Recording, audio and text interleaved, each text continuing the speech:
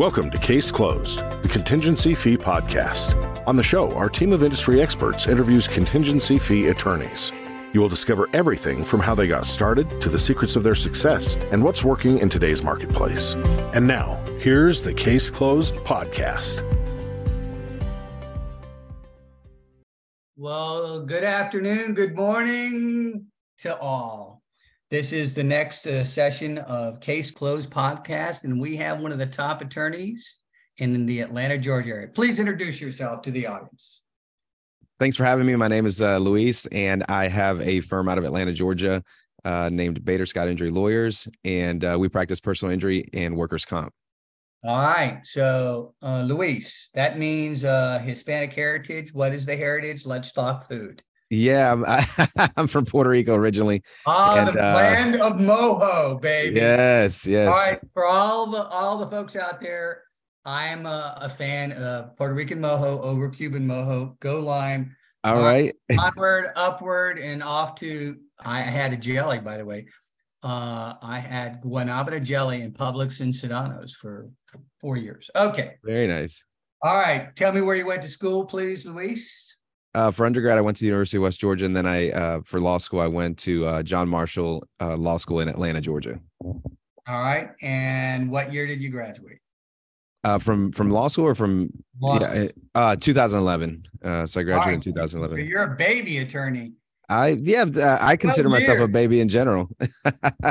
12 years out. Kids. All right. Family, kids, give me the update. Yeah. So I'm married. I have 3 kids. I have a 4th on the way. So I have 2 boys and 2 girls. Oh, and folks, I can tell you, this guy's got to work hard with 4 kids. Oh my God. That's why, you got to put it in with that many mouths to feed. But no, it's great. They're awesome. And I never thought I'd have 4 kids. I'm one of 4. Never thought I'd have 4 kids. And here I am. I guess living that dream. I'm sure your madre y padre está feliz. Very, very, very true. So they actually, my last baby, which is due in September, is going to be their 12th grandchild. So they are ecstatic. All right. What is the best advice you have gotten in your life, and from whom?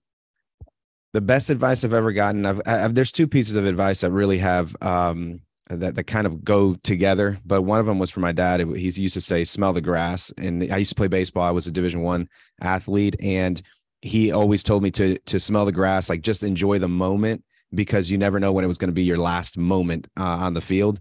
And I wanted to play pro ball. It didn't materialize, but every time I smell freshly cut grass, it just reminds me of that time that I can't get back. And so just enjoying the moment that you're in. But the second piece of advice was to extend your horizons. This is a mentor of mine who just recently said, sometimes our horizon is too short and we think that we can accomplish things much faster than we actually can. We need to extend our horizons and be willing to put in the work. And I think those 2 things, enjoying the process and extending your horizons, which requires you to enjoy the process, is the best advice I've ever received. Okay. So you enjoy the process, but what's the most frustrating thing about practicing law? The most frustrating thing about practicing law is client expectations. A lot of times clients are not fully aware, even if you try to explain it to them, of how there's multiple parties in a case. You can't control every part of a case. There are things that are totally outside of your control. And keeping clients happy, in a firm our size, can be the most complicated and frustrating part of running a law practice. What's the most famous case you've had? I don't think I have a famous case. We just recently settled a pretty massive multi-8-figure case that resulted from a major plant explosion.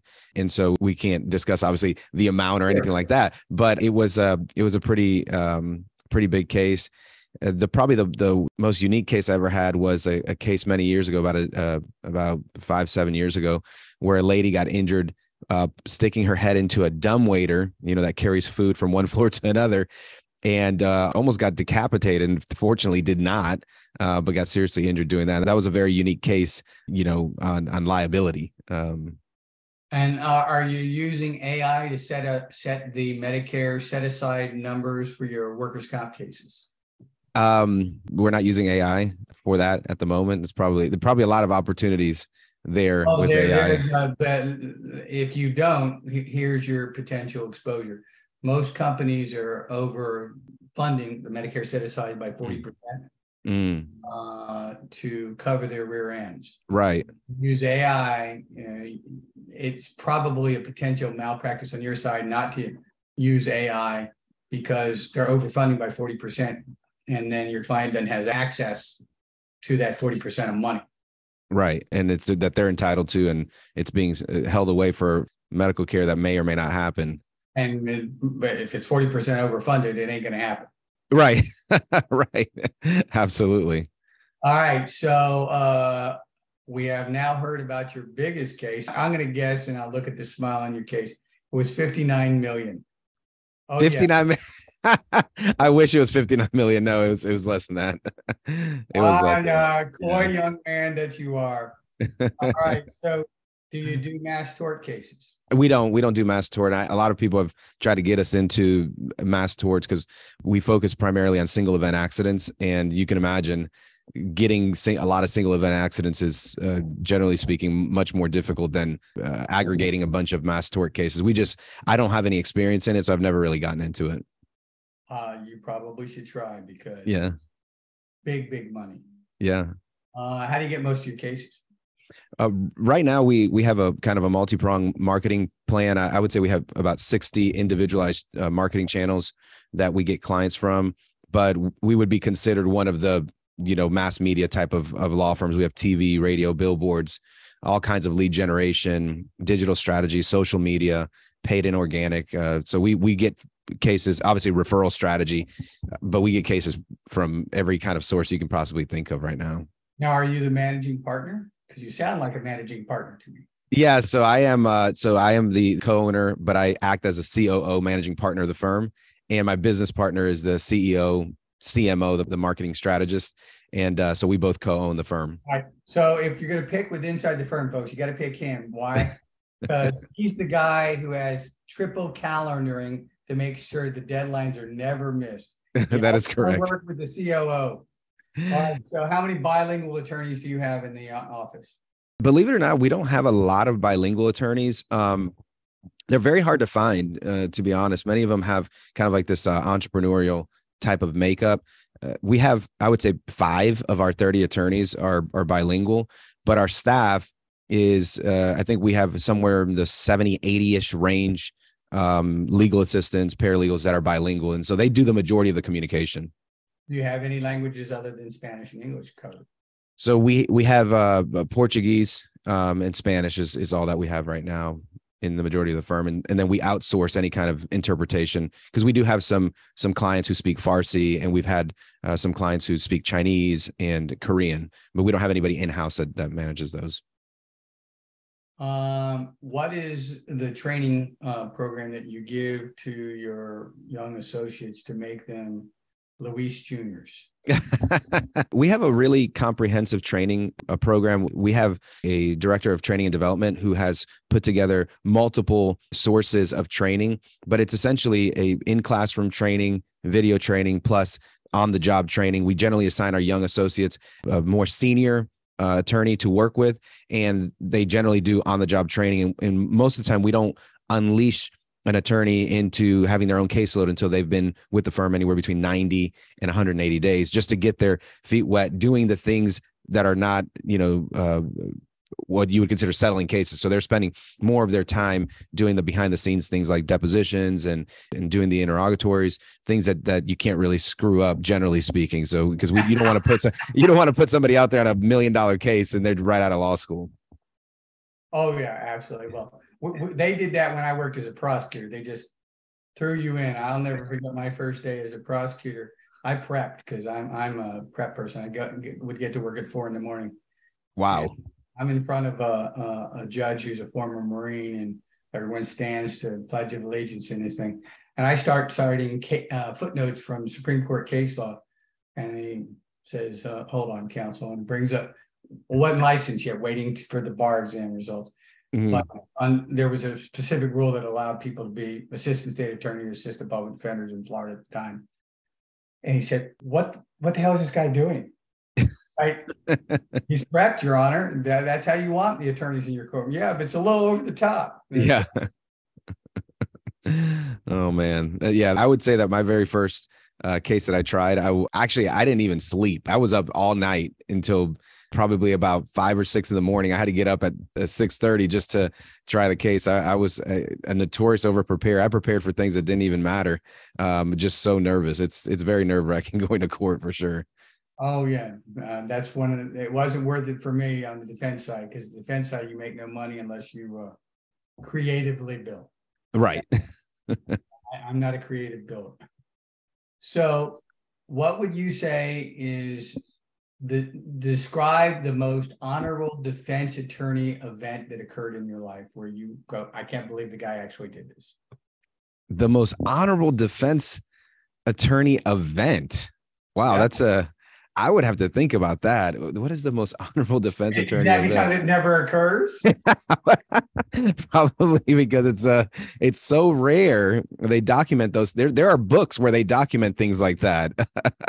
Honestly, I can't think of anything that was like so honorable that is like even worth thinking about. I don't know. You stumped me on that question. I'm not sure. That is hard to believe that a defense attorney has actually stumped a qualified plaintiff's attorney. Oh my God, hell must have frozen over just now.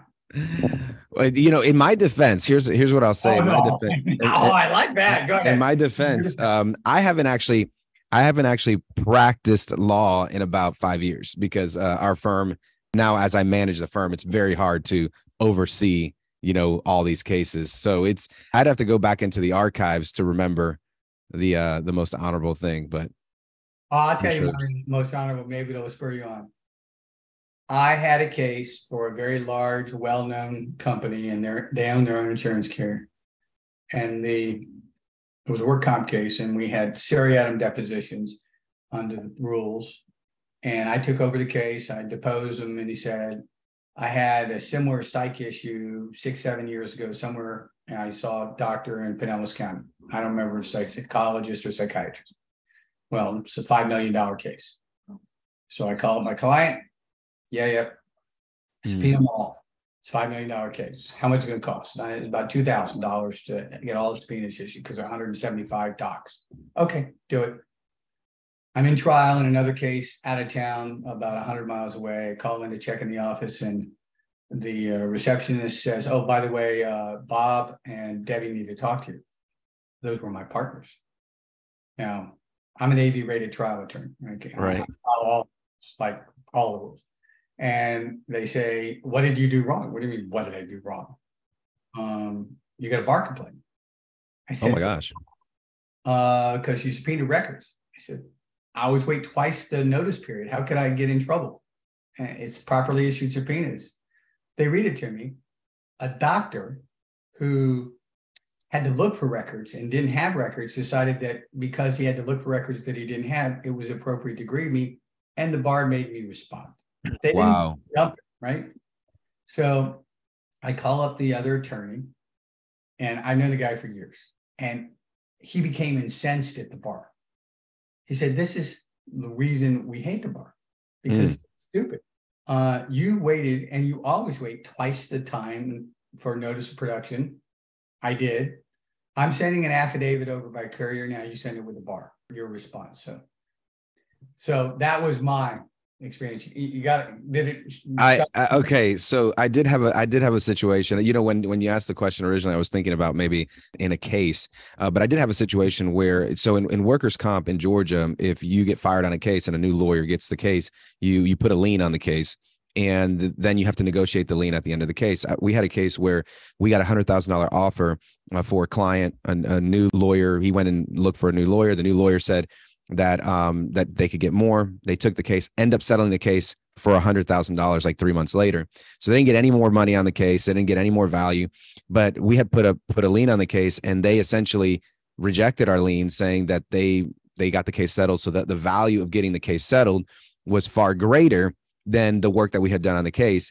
And we had a defense attorney. We ended up having to try this lien issue like a bench trial. And we had the defense attorney willing to testify that we did all the work on the case. And so that was probably the most honorable thing that I've seen happen. Yeah, for sure. Which so is cool. What's your vision for your firm? How big are you going to get? For me, I've always been a super ambitious person. My goal is I'm very young still, so I still have a lot of years of work left. My goal is to try to drive the firm to $1 billion revenue firm. I think it's possible if we really put in the work over the next 25 years. But we don't achieve that and fall on 9 figures. That's kind of my immediate goal. And so we're this year we'll be halfway there. And so I want to get to at least 9 figures, but hopefully be at $1 billion in revenue in the next 25 years. If you did mass torch, you could be $1 billion revenue for. Oh my gosh. Wow. You have to hit the right one though. Isn't that's the thing about the mass torch? Like what if you don't hit the right case? No. See, all you have to do is read outside of law every day. Okay. Example, there is a new type of claim in Illinois. And it has to do with employers and your medicals. So you got to research that. You got to read on pharma every day. Okay. The type of element of damages that I told you about. Yeah. Talk, and I'm going to tell you how to take that today and get double your firm. Wow. We'll talk to you in a moment afterwards, and then it'll be a happy day. You'll have a March. Feliz Navidad, my friend. Yes. So what would you like to tell all the listeners to the Case Closed podcast of why, if you're in Atlanta, if they don't hire you, they will regret it? We have one of the best services and systems for processing accident cases, I believe, in the city of Atlanta, really the state of Georgia. We dedicate ourselves to a high quality care of not only the client, but our employees. And I believe that when you treat your employees right, they treat the clients right and ultimately get a better result for the client. So for me, I think we're the best of the best. We hire the best of the best, and we have the tools and resources to manage claims at scale without sacrificing service. So that's my pitch for the law firm. Well, state the name of your law firm one more time for the audience. So our firm is Bader Scott Injury Lawyers, based out of Atlanta and throughout the state of Georgia. And we represent personal injury and workers' comp clients. Hire them, folks. Hire them. And that is the end of this session of the Case Closed podcast.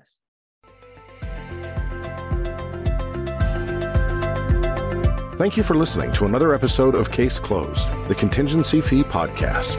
We hope you enjoyed listening to this week's guests and their insight. If you liked what you heard, please consider subscribing wherever you listen to podcasts. Case Closed, the Contingency Fee podcast, is led by industry experts who unlock insights from the nation's top contingency fee attorneys. Each week on the show, the guests share how they got started, secrets of their success, and what's working in today's marketplace. Guests on the Case Closed podcast include successful contingency fee attorneys that will share their secrets so you can close more cases. Tune in each week for a dynamic conversation about winning legal strategies that will grow your business.